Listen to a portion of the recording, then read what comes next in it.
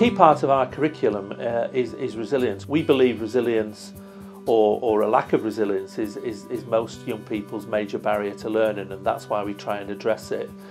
But it's not just about academic resilience for us, it's about physical resilience, it's about emotional resilience, it's about social and cultural resilience. We want our young people to understand that they will only succeed in life at the top levels if they work really, really hard, if they have a positive mindset, and if they show true resilience. Resilience is important because it sets goals and makes people think that they can do anything. It builds your confidence and it can help you with many things, like such as your skills and your future careers. Resilience at Redillion is the way that we try to drive our students to becoming better than what they originally are. Resilience is working on your confidence and your ego of like who you want to be. We looked at growth mindsets and fixed mindsets in Year 7 Resilience.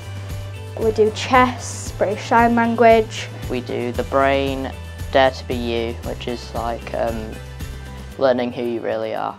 Resilience is such a big thing here, and I really think that the pupils are resilient. They give everything a go. Because it's taught as a subject, it really gives them that sort of edge that by the time they get to GCSE, they're happy, and even though they're challenged, they can sort of really have a go at it. In Year 8 and 9, we moved resilience on into something that we've badged applied resilience. The point of applied resilience is to put resilience into practice. Having applied resilience as part of the curriculum at Redillion Multi-Academy Trust allows students to get out of their comfort zone and try new things. I've done cross country and that's helped me to be more resilient. Applied resilience is learning new skills that will stay with you for the rest of your life. Applied resilience is where you go out of school or stay in school and do activities, free periods at the end of Friday. This kind of life learning which shows us that if we do stick at something, if we do keep getting up, then we will succeed. Skiing, golf or climbing. You could also do sports leaders, rugby academy or netball academy. In Rugby Academy we train on a Friday during school and we get to have fun.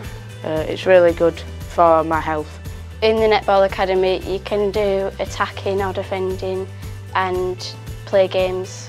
It helps you truly know like what you want to do and what you want to be in the world. And there's a whole range of things that we offer for the young people so that they can try out their resilience and also gain some new skills. What we're trying to do is give the young people within our trust all of the opportunities of private schools within a comprehensive school setting.